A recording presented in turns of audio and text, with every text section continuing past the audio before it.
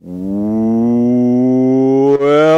to the Pope on Film. I am Bunny Williams, and with me is...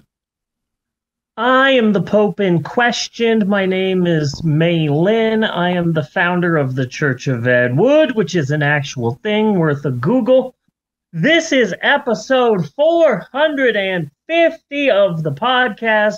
Yes, Little Lebowski Urban Achievers, and proud we are of all of that. I'm noticing that it says the Pope on Film, number 449, Flesh Eating Mothers, underneath us currently, but that's okay. How the hell did that happen? I just want to bring it up in the opening, which I like. You misspelled the word starring. It says staring, which is fine because I do a lot of staring. I always get confused if it's one R or two R's. It is okay. It is okay. You know me. I'm always striving for perfection. But this flesh-eating mothers thing, I know I changed that, so I don't know how the fuck that happened. I don't know. But it is episode 450. It's the woke mob. Yeah. Once again, the liberal left. So this is episode 450, and I'm going to be honest with you, Bunny. I have got a great monologue. And then this week, our historic educational section, great. And I've got a good breakdown of this week's movie. But I'm going to rip through all of that and hopefully get out of here in 2 hours or less. I am tired AF. Daylight savings time has done a number on me. I am from Arizona, and we don't do it there. No. It wasn't until I was in my mid to late 20s that I ever heard the phrase spring forward, fall back. I had never heard it before, ever. Really? So, yeah. It just was not taught when I was growing up in Arizona because we didn't do daylight savings time. So, what I'm hearing is everyone's talking about, they're passing a law. They're going to make daylight savings time. They're going to stop changing the clocks. And it's like, okay, but I know history enough to know that we already did that in the 70s and kids were dying at bus stops. Yes. So droves. I'm not entirely sure if daylight savings time is truly going away, but there you go. Episode 450. We're going to rip through this because I'm exhausted. Jeff. Now, Bunny, I am not calling you Jeff. No. You are still Bunny Williams, okay? I don't want you to get confused. All right? Yes. No. Okay. Yes. Jeff is the name that we decided to call this random potpourri of news, bits, skits, etc. Now, personally, I still prefer the alternate title to this segment, the Betty White Memorial Monologue segment, brought to you by Raid Shadow Legends. Download today, but 6 episodes ago, we agreed to call this segment Jeff, and so let's Jeff it up. Arnold Schwarzenegger has a new Netflix movie coming out. Okay. I wanted to talk about it a little bit. It's called FUBAR. Yeah. And there's a preview that just came out. Now, I didn't see the preview. I didn't bother seeing the preview because Arnold Schwarzenegger hasn't done anything worth watching this century, let alone this decade. So I didn't bother seeing the preview. But this movie does intrigue me only because of the possibility. Imagine this, Bunny. The possibility that maybe he says the title in the movie. Okay. Can you imagine with his accent, him saying that at all? That excites me. And this is totally FUBAR. Oh no, everything is FUBAR. Get the president to the chopper before things get FUBAR. Oh no, things have gotten too FUBAR. I'm excited about that. I'm not a big fan of Netflix originals, at least until the Ultraman movie comes out. So that's that. Bunny. Yes.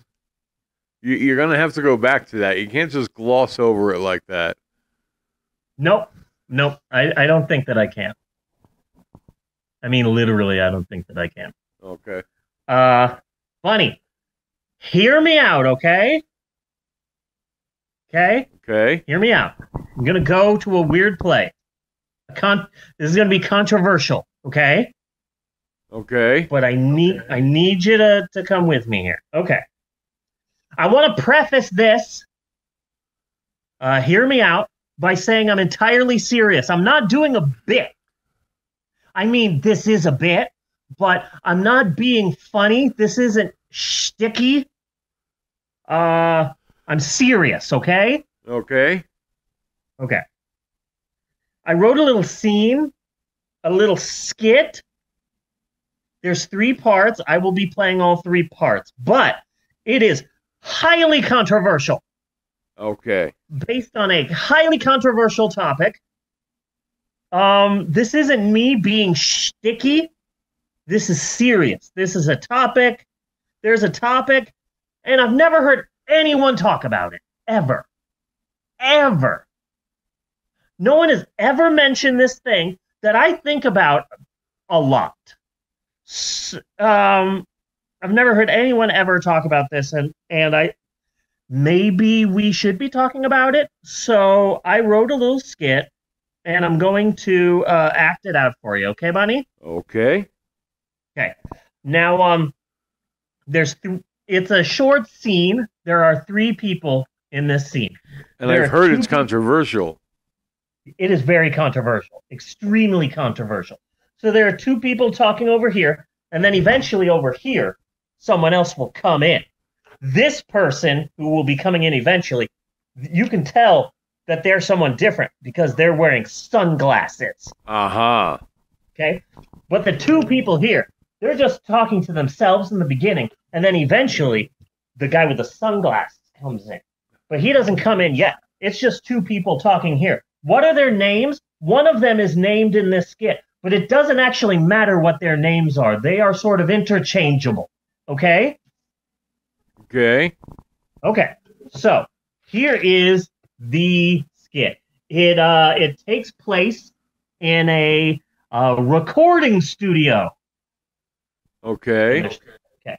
So 2 people talking in the beginning, and then the 3rd one comes in. That's important. Yes, Eleanor. Yes, you can have those chicken nuggets. Okay, so it's a recording studio. Hey, Dave. Hey, man, what's up? Nothing much. Are you ready to record music? You bet I am. Hey, has our fearless leader shown up yet? No, you know how he's always late, Dave. Haha, I sure do. Man, I love being in this band, and I love our fearless leader. Oh, yeah, so do I. I love his music writing style. His music is so fanciful. Yes, his music is fanciful. It's fanciful because it's all imaginative. He has such a creative mind, creating these fictions that are totally fake and are in no way red flags. Hey, here he comes now. Hi, Kurt. Hey, guys, what's up? Nothing much. We're excited to record our new album. Are you excited? Yeah, I guess. Whatever. So, do you have a new song for us? Yeah, it's right here in this piece of paper. Oh, cool. What's the song called? It's called I Hate My Life and I Want to Die and I'm Going to Die. I'm going to kill myself. I have a shotgun in my attic and I'm going to put it in my mouth and blow my brains out and die. I hate my life and I'm going to do it. This is a cry for help. I hate myself. Haha, awesome. Let's record it. Man, there are no red flags here. No one we should contact. No one who needs any help. I love this entirely fictional song, and let's go record it. This is going to be even better than our actual song entitled I Hate Myself and Want to Die. And this is going to be even better than the last song we recorded where you said the words, "No, I don't have a gun," over and over again for 5 minutes nonstop. No red flags here. Nothing that I should see coming. Nothing that I should stop. Let's go record. We're the band Nirvana. And scene. Thank you. Thank Yes. you. Thank you. Thank you. I have heard no one talk about this before. Ever. But- It is controversial because Courtney Love was not in this skit. She was not in the skit. But I saw some interview with Dave Grohl, and he was talking about, yeah, I still have dreams that Kurt's still alive and that Nirvana is still together and that we're touring, but we're older now. We're in our 50s and we're growing old graciously. And I'm like, oh yeah, okay, Dave. If you wanted Nirvana to still be together, maybe you should have gotten someone the help that they so desperately needed, because the signs were there. They have a song called I Hate Myself and Want to Die, and the chorus is End It Someday over and over again. And it's like, oh, did you record that after the song where you said, "No, I don't have a gun" 30 times? I mean, I'm not saying that it's Dave's fault. I'm just saying that Kurt's not here, and now we just have a shadow of him that occasionally pops up in a Muppet movie. Hooray! I'm just saying, how could you not see those red flags? Yes. I'm not saying that the two other living members of the band are responsible, but you know, they probably could have done something to help. If you're touring all around the world with this person and you're recording this music, then there were some flags. Okay. But to his defense, okay, this was pre-Facebook, so nobody knew the suicide hotline number. That's a good point. That is a good point. Yeah. So, Bonnie. Yes. It's March. And for those of you unaware, March is my birth month. I came up with a great idea for our next episode. I am so excited, but I want to save it until right at the end. Oh, it's such a good idea. Okay. I have a lot to celebrate in my life. I have a lot to be thankful for. You know, I'm trans. Pretty soon it'll be 2 years that I've been trans, and pretty soon it'll be a year that I've been on hormone replacement therapy. I'm transitioning. I look amazing. My birthday is on the 22nd. I'm turning older than I look. Yes. Yeah. I used to be afraid of getting older, but now here I am in my 40s, and I don't see getting older as a bad thing anymore. There's a lot of positives to getting older. For starters, I don't have to download TikTok. No. Because it's understood that, like, I don't have to. I'm older. It's not a necessary thing for me. No. I'm excited about that.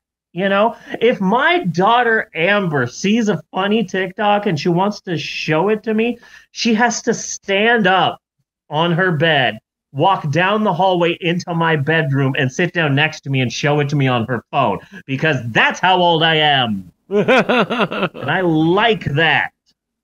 I listen to new music. expand my horizons, and it's really easy with Spotify with the spoofity, and I listen to new music, but I don't really have to. You know, Yeah. if I stop listening to new music today, that wouldn't be a crime. But I know music enough. I have gotten to the point where I can say Miley Cyrus is an amazing singer. I'm happy about that. Big fan Yeah. of Miley Cyrus. You know, she did an entire album with the Flaming Lips. Did she? No, I didn't know that. Yeah, it's called Miley Cyrus and Her Dead Pets.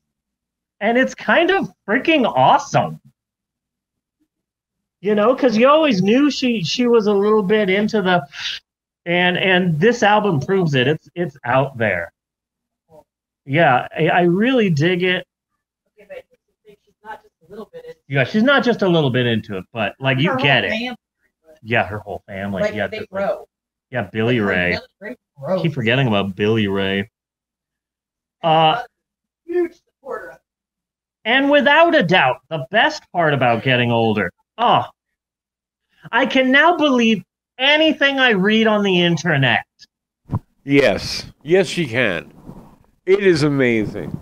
Is wonderful. I'm at that age where if I read something online and I decide that I want it to be true, I could start spouting out nonsense and people will be like, oh, well, Maylin is in her 40s.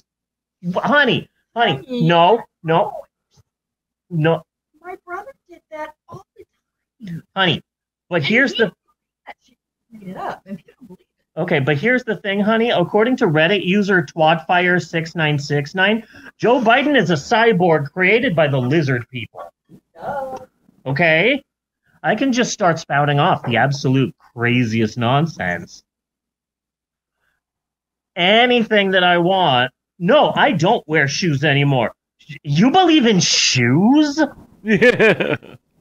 Shoes are a psyop Made up concept created by the Dutch to distract you from all the socks that they steal while you're doing the laundry. That's That's right. why I don't trust the Dutch. They're always stealing socks from the Jews. Yeah. I'm going to pick just one random and completely normal thing to be vehemently against, you know? Excuse me? No. I won't take a penny. See, I did my own research on pennies, and they give rickets to left-handed people. Yes, they do. Open your mind. Pennies? That's what Fauci wants you to believe. Did you hear, Bunny? This is crazy. I read this online. They are putting chemicals in the water to turn the frigging frogs straight. Wow. Apparently, they first started putting chemicals in the water to turn the friggin' frogs gay, but then they put too much chemicals in the water to turn the friggin' frogs gay, and suddenly we had flaming frogs. Hey, but can I also tell you about an article that I read about some scientists who decided to take a cell from a male mouse, and they did something with some stem cells, and they put it in an embryo, and they fertilized it with another male, and they were able to grow a baby mouse from two men. They were able to grow a baby mouse from two men. Two male mice. Two Male mice they were able to grow. Of course, they had to have a female to, birth it. They put it in the female mouse's womb. But they were able to do that. Isn't that crazy?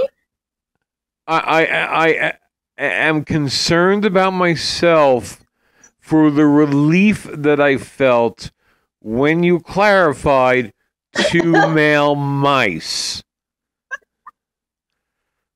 Well, they're working towards the humans, but that's going to be a slow thing because they can't. Well, why would two human males want to have a mouse? Well, it used to be illegal, you know. I was a big fan of Two Men and a Mouse Two Men and until what's his name, Charlie Sheen left. Yeah. And they got that dude from that 70s show, and it's like, It went down. bleh. Yeah, no And thank then you. they had And chicken the outside. mouse No, started thank you. going down the Kirk Cameron road. Yeah, Yeah. not a fan. And So, when you said reminding me of the picture, it was two women getting married, and they were like, "We used our dog as a flower girl. I can't believe 5 years ago Oh, this yeah. was illegal." And the guy was like, "I forgot homophobia existed, and I was wondering why you couldn't have your dog as yeah, a flower girl." that's funny. So they put too much chemicals in the water, and the frogs became too gay, and the frogs were all ribbit. So now But the they're pond was amazing. yeah. The So pond now was clean. I got Natasha. No scum So- in that pond. So now they're putting testosterone and Monster Energy drink in the water. Yeah. And so now all the frogs are like, Ribbit! Ribbit! Joe Rogan is a genius! Ribbit! I love titties! Nice titties! So jet fuel doesn't burn a steel girder! Ribbit!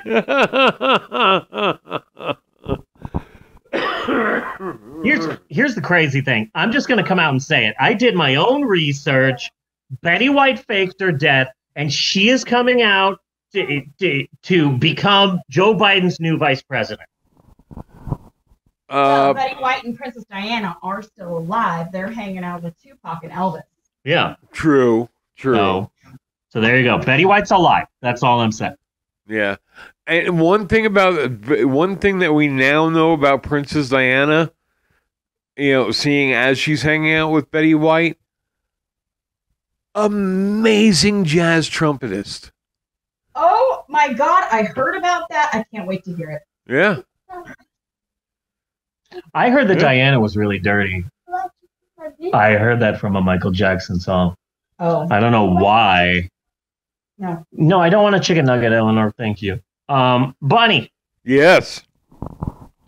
the only thing the Republicans have are culture war BS. Mass shootings are happening everywhere all the time. Kids are shooting up schools, and Republicans want to save our kids from drag queens Yes. and history books. According to Republicans, RuPaul is more dangerous to kids than school shootings. GOP politicians are focusing more on drag queens than dead children. Pro-life politicians are focusing more on men dressed as women than on actual dead kids. Yes. And it's like, oh, someone shooting up an elementary school? Nobody cares. We're focusing on the important things. Bugs Bunny just grabbed a tube of lipstick. Yes. We cannot let this happen. Oh, no. So here's what Republicans need to do. Cancel all the active shooter drills. That's not important. We need to start doing active drag queen drills in schools. Yes. I mean, if the real danger isn't school shootings, but drag queen story times, let's start doing drag drills. Oh no! Well, Kids. yeah. And I have that planned, okay? We would have a drag queen walk through the school, and when any of the children see them, they have to crush a beer can into their forehead. Oh no! A drag queen is sashayed into the school. Quick, kids! Discuss NBA statistics and quote Joe Rogan. That will confuse and weaken the drag queen. Yes. So yeah, we're on the same page there. Yes. We're on the same page. Bunny, I got a movie pitch for you. Okay. This is a pretty insane idea, but it's a mockumentary about an old man. I think it would work better if it was an old British man. I'm not entirely sure why, but it's a mockumentary about an old British man, and he collects bicycle pedals. Okay.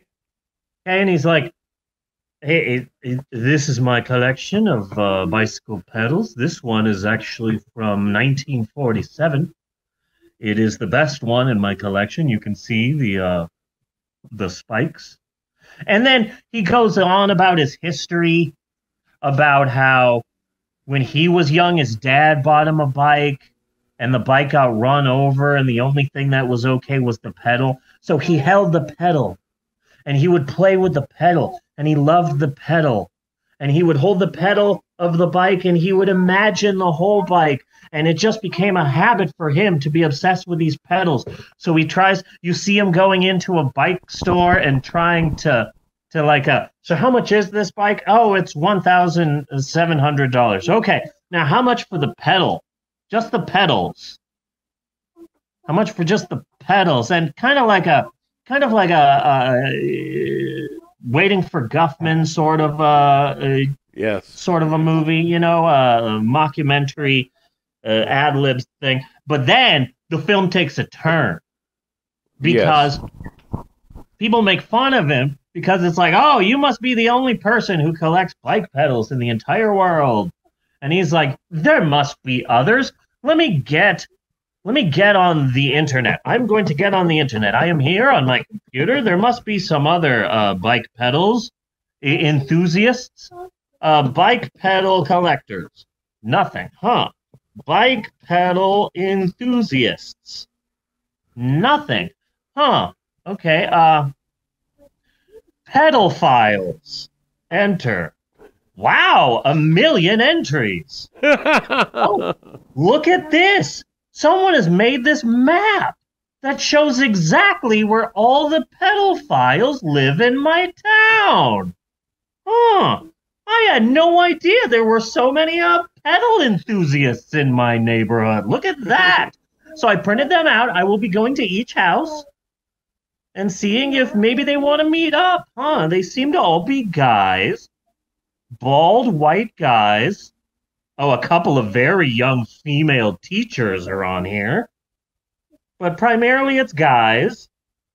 And he starts a monthly meeting of pedophiles, but he has no idea that he's the only one who collects bike pedals, and he gets this group of like weirdo perverts that he thinks are also pedal collectors. I think it's such a dumb idea that I think it's great. I like where you're going with this. It's really sweet until the guy just takes in many ways, it's inspired by Brian and Charles. It's kind of like this simple guy, and he messes up. And finally, Bunny, I thought you of all people would understand and appreciate this. I came up with the single greatest movie review of all time. Okay. And I wanted to talk to you about it. Shit sandwich? Huh? Shit sandwich? No. Okay. No. Even better than that. So, I was going to the movies a few days ago. I didn't want to go see Avatar. I thought about seeing Jesus Revolution, but in my mind, he's not Frasier. He's not some 60s, 70s preacher. He will always be Darius Emmanuel Crouch III, a.k.a. The Rumble, who's trying to steal the money plane. So, Kelsey Grammer, that's it. So I saw that, what? This is surprising. Guy Ritchie has a new movie out. So I guess I'll go see this Guy Ritchie movie, and it's called Operation Fortune, and then the subtitle is Ruse de Guerre, which is something in French, and they mention it like 3 times in the movie. I still have no idea what it means. They don't really explain it. Oh, Ruse de Guerre. I have no idea. And I was concerned about going to see the movie because, hey, there's what's his name? That guy who starred in Snatch, who's now in all the action films. Statham?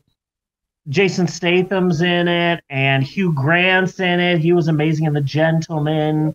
And that black rapper who did the rap song in The Gentleman, Bucks is a Bush, Bugsy Malone's in it.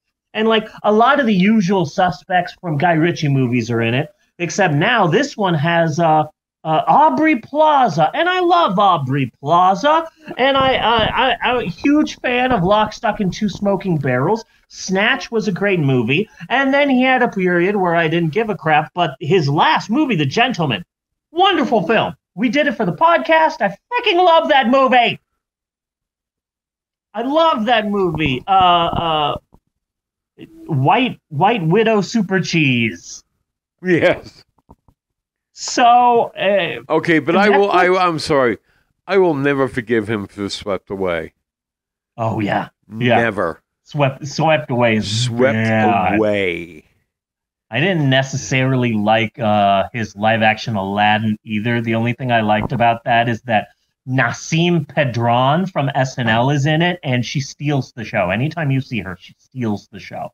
So good for her. She deserves success. So I'm a big fan of a lot of Guy Ritchie films, and this one's. I should have been excited, but the previews did nothing for me, and I didn't really want to see it. But I thought, I like Guy Ritchie. I'll watch it. I'm sure I'll like it. So I'm watching the film, and throughout the entire film, I'm just thinking, what is wrong? What is wrong? What is this movie? What is it supposed to be? And why do I feel like this? And then eventually, it hit me. I figured out what the movie was, what the movie was trying to be, and I came up with the greatest movie review of all time. Okay. Tom Cruise is in Mission Impossible. Sort of like an American James Bond, but James Bond is always like one person out on a mission, and Mission Impossible is like James Bond, but now he has a team of all of these people who are helping him. Here's the tech guy, here's the shooter, here's the this, here's the that. And so that's what that is. Mission Impossible is more of like a group effort, sort of a spy movie. So Tom Cruise does Mission Impossible. Rick Dalton wouldn't star in Mission Impossible, but he would sure as hell star in a cheaper B-movie ripoff of Mission Impossible, and that is Guy Ritchie's Operation Fortune. It's a Rick Dalton movie without Rick Dalton. Okay. Boom! That is my review of Operation Fortune. It's a Rick Dalton ripoff of Mission Impossible, but instead of Rick Dalton, you have Jason Statham and Hugh Grant and Aubrey Plaza occasionally making me laugh. It's not a bad movie. It's also not very good. It's mostly harmless. But it is very much a Rick Dalton cheap ripoff of other more successful movies. Kind of an asylum mockbuster. Mm-hmm. I think you're going with, yeah. Which yeah. I have personally sometimes found more entertaining than the movie it was mocking. I wouldn't say that it's a mockbuster as much as it's Ice Pirates. Yeah. Or like, because it's pretty good. That's why I said Ice Pirates and not Star Crash. Yeah. Because Operation Fortune isn't a bad movie. It's also not original. It's not unique. It's been done a bunch of times before. It's a Rick Dalton film. Yeah. It's a Rick Dalton ripoff of another more successful film. And that's Operation Fortune. It's one of those films where it just popped up in my head that Bunny would call this like an airport movie. This is not a movie that I will go out and see. But if I'm bored, I'm changing the channels on the TV. Oh, look, Operation Fortune is on. Okay, I'll watch it, and it'll be fun. Yeah, I'll watch it because I'm tired of changing channels. Yeah, and that's Operation Fortune. It's in theaters now. There's no big rush. See The Gentleman instead. Oh, wonderful film. Wonderful. I film. mean, that is exactly how I saw Jack Black's Gulliver's Travels. Yep. Yeah. Like I am tired of looking for anything anymore. This is here. Bucks is a bush. And that is it for Jeff this week. That is it for the monologue. Now, this is what we're going to be doing. We're going to be taking a very, very short break because we record this on Zoom and there's a 40-minute time limit. So, fun fact, there are 3 parts of the show. There's the monologue, there is our history corner, which is what we're going to be doing now. And then finally, part 3, where we get to our actual movie. And this week, it's Infinity Pool by David Cronenberg's son, Brandon. I really, really, really wanted to like this movie. I wanted to like it. Right here, this guy. We'll get to it. I will say what I'll just say this right now. Mia Goth, I freaking love her. She is amazing. I melt. Which one was she? The blonde. The blonde. The crazy blonde. Okay. The crazy blonde one. She was also in X and Pearl and the Suspiria remake. And now she's in Infinity Pool. And regardless of my feelings about the movie, oh my God, I love Mia Goth. Oh my God. Really? Please kick me in the face. Please. Well, this may not have been the best way to meet her. Yes, you should see X instead. So we're going to take a short break. We're going to come back with Historic Approximations. Really good one this week about Norman Mailer and people who like to stab people. Yes. People who stab people. So we will be right back with more The Pope on Film after this. Do do do do do. Thank you, Eleanor. Do do do do do. Do do do do do do do do. Skitty bop a doo wow and break.